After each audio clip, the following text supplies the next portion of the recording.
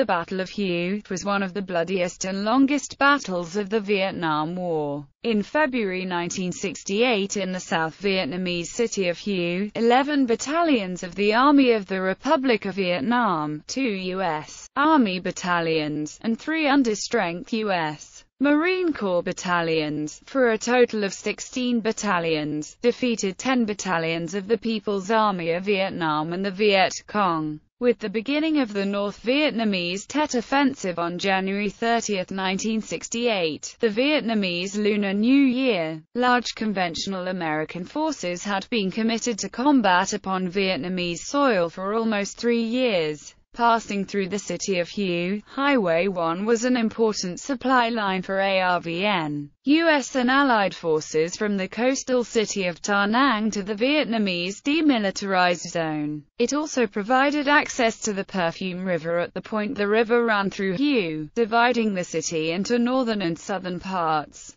Hue was also a base for United States Navy supply boats. Considering its logistical value and its proximity to the DMZ, Hue should have been well defended, fortified, and prepared for any communist attack. However, the city had few fortifications and was poorly defended. While the ARVN 1st Division had cancelled all Tet leave and was attempting to recall its troops, the South Vietnamese and U.S. forces in the city were unprepared when the Viet Cong and the PAVN launched the Tet Offensive, attacking hundreds of military targets and population centers across the country, including Hue. The PAVN, Viet Cong forces rapidly occupied most of the city. Over the next month they were gradually driven out during intense house-to-house fighting led by the Marines and ARVN. In the end, although the Allies declared a military victory, the city of Hue was virtually destroyed and more than 5,000 civilians were killed. The Communist forces lost an estimated 2,400 to 8,000 killed, while Allied forces lost 668 dead and 3,707 wounded.